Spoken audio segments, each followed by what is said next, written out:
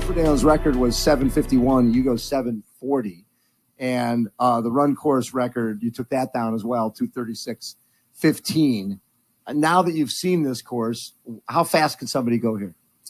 Yeah, we can definitely go faster. I think I still can optimize my position on the bike quite a lot. And yeah, I actually had new shoes for this race. Yes. Developed specifically for this distance. But I think with the team in On, we can make an even better shoe for the next version or the next race. And also we can optimize a bit of training. But the truth is we had really good conditions yesterday. The bike wind conditions was pretty good and the heat wasn't too bad actually.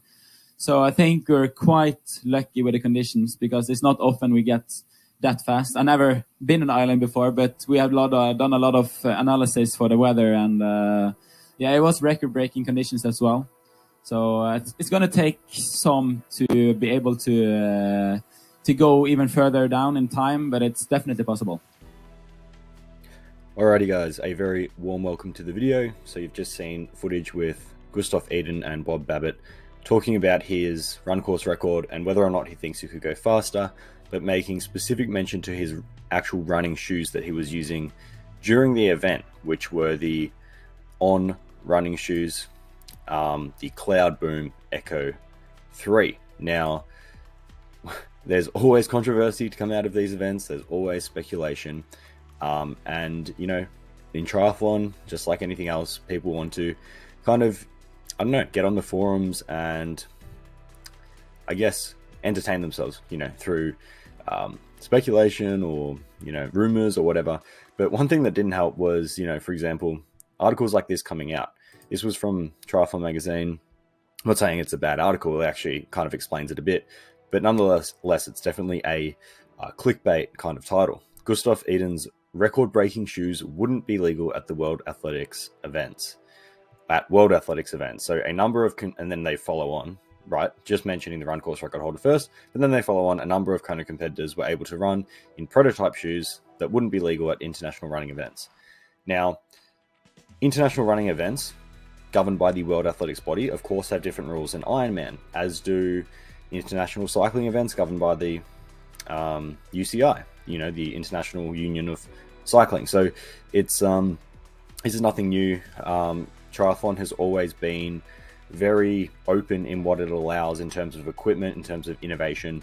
I would say that most bikes ridden, particularly in the setups that they were, would not be legal to race at a UCI sanctioned cycling event. So any Tour de France, any time trials that are, you know, governed by the UCI, you know, these things wouldn't be allowed to be ridden because the positions have specific requirements, the bikes have specific requirements, and this doesn't go, you know, this also applies to running shoes, for example. There was a whole lot of controversy, you know, when it first came out about the Nike Vaporflies and then the Alpha Flies, about whether those were legal. And after, you know, some debate about it, World Athletics ended up saying, yeah, they're fine to race. But the stack height needs to be, you know, a particular millimeters, and beyond that, they're no longer legal. So this is what the whole controversy around, well, not controversy, but speculation around Gustav Iden's prototype running shoes, these On running shoes here, you know, how high was his stack height? And people were kind of, you know, jumping to conclusions saying that, you know, it wouldn't be legal. And maybe they're right, maybe it wouldn't be legal, but at the end of the day, it didn't even matter because Ironman doesn't abide by the World Athletics code of, you know, regulations for running shoes. So there's absolutely no problem with what he did. So we just want to, you know, dispel that rumor or accusation or whatever you want to call it. But let's have a read through the article nonetheless and kind of dive into a little bit deeper. So we all know that there are many triathlon bikes that aren't legal for UCI racing. Yeah, exactly. Now we're starting to see the same thing happen for running shoes. Norway's Gustav Iden was racing in a shoe specifically designed for him by his new sponsor On.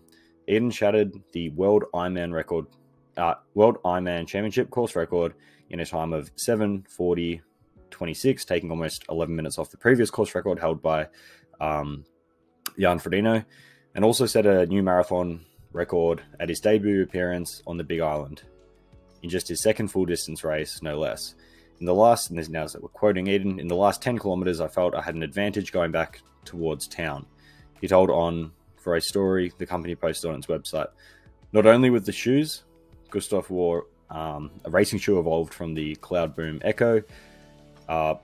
So obviously this Cloudboom Echo is something that anyone can purchase. It's available to any runner, anyone in the public, but this was a prototype, based on this kind of foundation. But that's what I was envisioning the whole time, going the last bit back to town. The shoes were a motivation for me because when you really put the power on, you get the sense of speed straight away. So Tim Hemming first broke this story for Triathlete, pointing out that the prototype shoes Iden wore at Kona appeared to have a midsole thicker than the 40mm limit World Athletics applies, or kind of abides by. So On has not made the details of Iden's shoe available, but the shoe did appear to have a deeper midsole than the World Athletics limit. So it really is speculation at this point. There's no absolute measurements coming out about these shoes. There's no information that anyone can find because they're a prototype shoe, but it's just based on speculation that they appear to be bigger. But even if they did, it doesn't even matter. So it's kind of a nothing story. But nonetheless, Canada Triathlon Magazine reported on this World Athletics rules when they were first announced in 2022. So essentially what they go on is that any kind of non-spiked running shoe, or whether with or without spikes, my bad, the sole must be no thicker than 40mm. The shoe must not contain more than one rigid embedded plate or blade. So this is referring to the carbon insert that they have in them that runs either the full length or only part length of the shoe. The plate must be in more than one part, but those parts must be located sequentially in one plane, not stacked or in parallel, and must not overlap.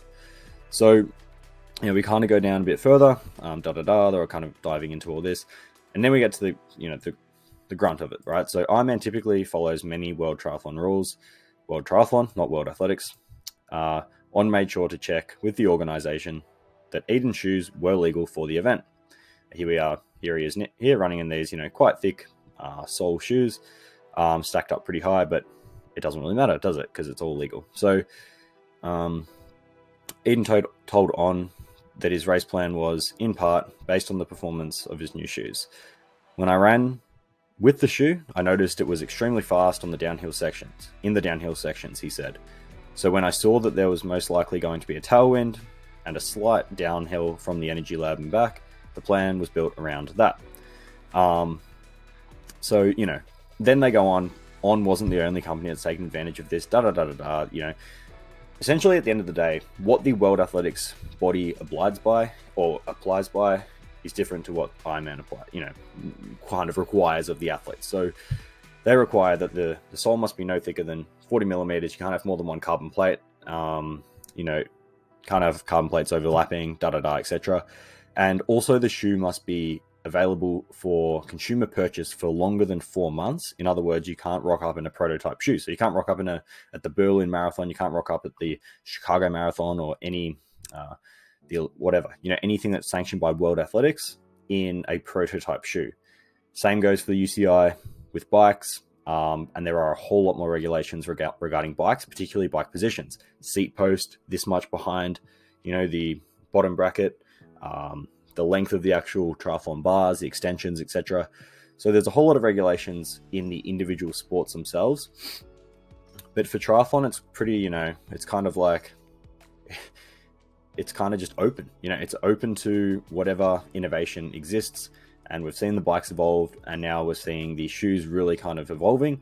And this is smart. If you're an athlete and you have the opportunity to develop a prototype shoe around you and your needs, and you don't have to just use an average, available to consumer shoe, why wouldn't you go for it? It's absolutely, it's an opportunity that makes sense to leverage. So nothing really to see here in terms of whether the shoe was illegal or not. We know, of course, this shoe couldn't be, we're assuming the shoe wouldn't be able to be ran in a World Athletics event. Nonetheless, it's fine for Ironman, no dramas. And I guess this is just another one of those stories.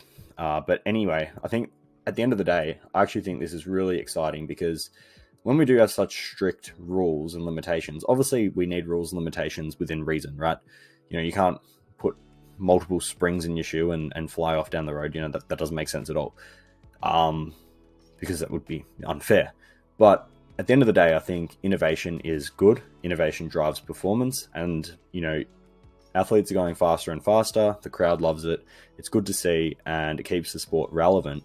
And I think that, when we see bikes evolve, I think that's great. When we see shoes evolve, I think that's great. And contrary to other sports, for example, cycling under the UCI and athletics under the World Athletics Association, Ironman is really, kind of leading that innovation in this sense, where they're showing, what's possible with a bike, what's possible with a shoe, etc. So I think it's good to see. Let me know what you guys think in the comments.